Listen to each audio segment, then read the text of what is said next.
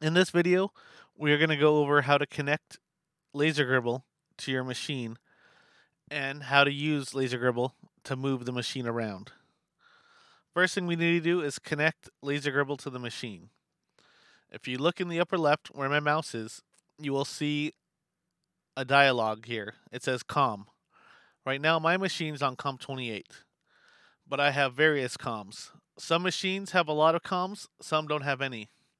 Yours might not be on COM 28. Chances are it's not. The easiest way to figure this out is open up your list of COMs. What I'm going to do is reach in the back of my machine. If you look at the video on the right side, you'll see my hand here. I'm going to reach in the back and unplug it.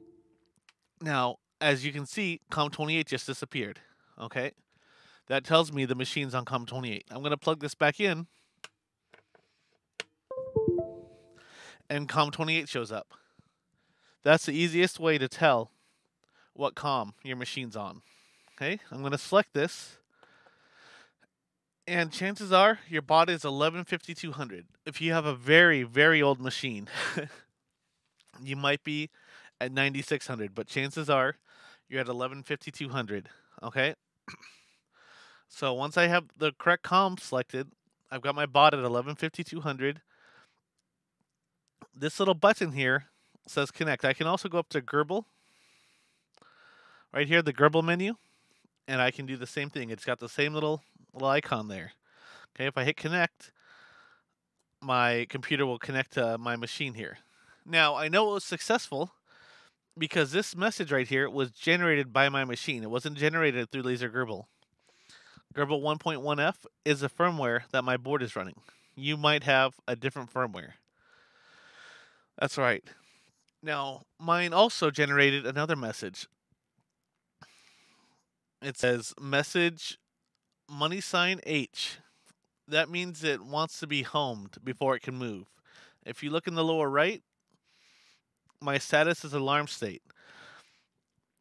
When I decided how to set up my firmware for this machine, I decided to set it up to need a homing cycle and to be in an alarm state until it's homed.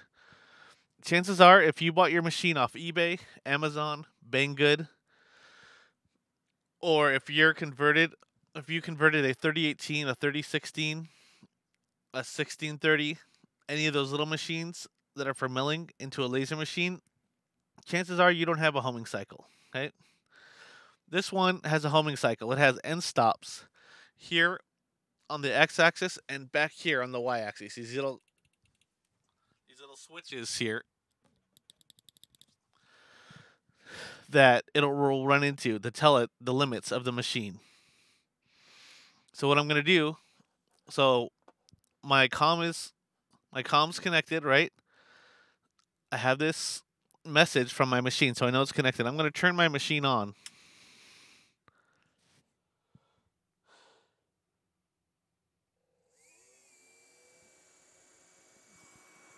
All right, machine's running now. So what I'm going to do, if you do not have a homing cycle here, and your machine is supposed to have a homing cycle, I'll go over that in a different video. But for now, I'm going to hit homing. And what it's going to do is it's going to run it into that end stop and this end stop on this axis. Again, this is if your machine has end stops and homing set up. Okay.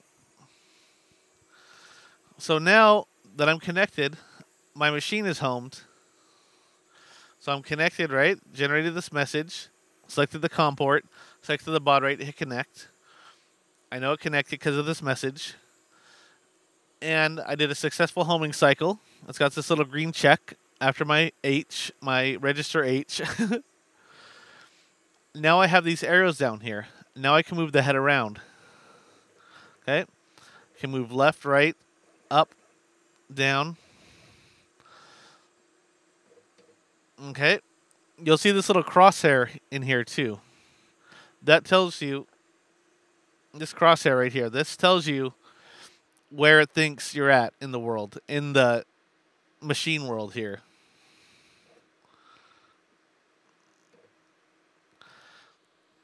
On the right side, this tells you how far you're moving. On the left side, this tells you how fast you're moving. Okay, so if I want to move over 20 millimeters, everything's in millimeters in LaserGRBL. I'm going to go bring this down to 20. I can also use my arrow keys to change my increments. Then I can go to the left side here and say I want to move it very slow for some reason. I'm going to move it to, sure, 2844 millimeters a minute. And I hit the right, it's going to move to the right 20 millimeters at this speed, at 2844 millimeters a minute. Go to the left, same thing. Go to the upper right, same thing. All right. If I want to make big moves, I can bring the slider up and make very big moves. If I'm impatient, I can speed this thing up.